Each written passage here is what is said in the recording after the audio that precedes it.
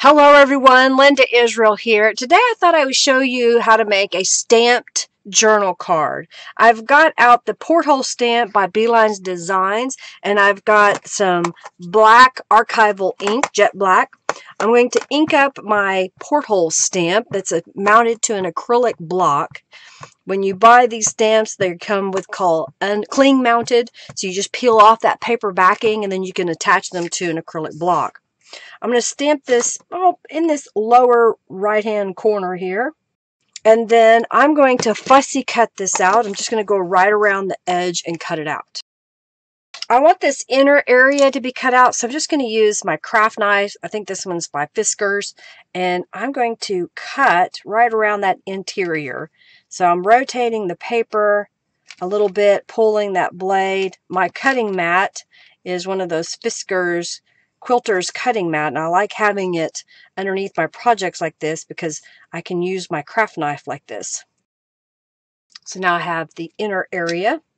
I've got a white piece of cardstock, and here's what I'm going to do. I'm going to lay the porthole on top of here and trace just inside that center area, just lightly, so I kind of know where it is. Kind of see that? I'm going to take one of the sailboats from I think it's called Sails Cube, and ink that up. And I want it somewhat in the center here, so I'm going to kind of go up a little bit and stamp. Then I'm going to grab some Distress Oxide in Mermaid Lagoon and go around the edges. I'm using it's basically a makeup brush. I found these on Amazon. And then I've got mustard seed and another blending brush. I'm just going to go right here in the center. Kind of gives it that look like it's in the sunset. Okay, just a little bit. I'm going to go ahead and apply some Distress inks to this edge here. I'm using Walnut Stain. I like using the darker color. I don't have to work as hard to get that nice vintage edged look. And I'm going to go ahead and do the inside ring as well.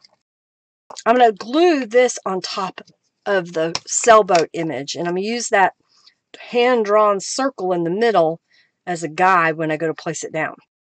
So it kind of looks like you're looking out a porthole. I'm going to go ahead and use some scissors and trim this out. And I'll apply some Distress inks to that edges in case that white paper shows through. We'll set that aside for a moment. And then this little scrap, I'm going to stamp Sailing Off into the Sunset. And I'm going to trim this out, so I'm just going to use my paper trimmer. I've got 3 pieces of paper here that I want to use, so I'm going to go ahead and fold this in half. This is, I'm not really sure. I think it's 1, 2, 3, 4, 5, 6 by 1, 2, 3, 4, 5, 6, 7, 8 3/4. I don't know. It was just a scrap of paper I had left over, and I happen to have a couple of them, so I thought, well, I'd use them. I'm going to apply some Distress inks on all of these pieces. This is a gel print that I made. I put down my stencil, applied some paint, and then mopped up. Actually, I take that back. I put down some paint, laid a stencil on top, and then mopped up through that stencil to get this pattern. And I'm going to go ahead and glue this down on the front panel of this card. I'm going to glue this on the top portion. All right, I want this down here, but it's kind of blah, kind of plain. So here's what I'm going to do. I'm going to take some cheesecloth, get a little piece of it here. Don't need a lot, probably about that much. And we're going to colorize it. So I'm going to lay it in my box, and I've just put it in my box so that when I spray, the Tattered Angel doesn't go everywhere. So I'm going to grab a couple of colors that are part of the Out to Sea kit. I've got Out to Sea Deck and Out to Sea Deep Sea. So I'm going to spray a little bit of that deck, which is kind of a coppery brown, maybe a more bronzy. And then I'm going to do the green on top. I'm going to use my heat tool to dry this. And now I think what I want to do is I'm going to kind of wad this up just a little bit because I want to put it down here on the bottom. So I'm going to take some glue and just make a little bead of glue across here and then lay this on top. And then we'll lay the sentiment on top of that. I'll place a acrylic block on it for just a moment.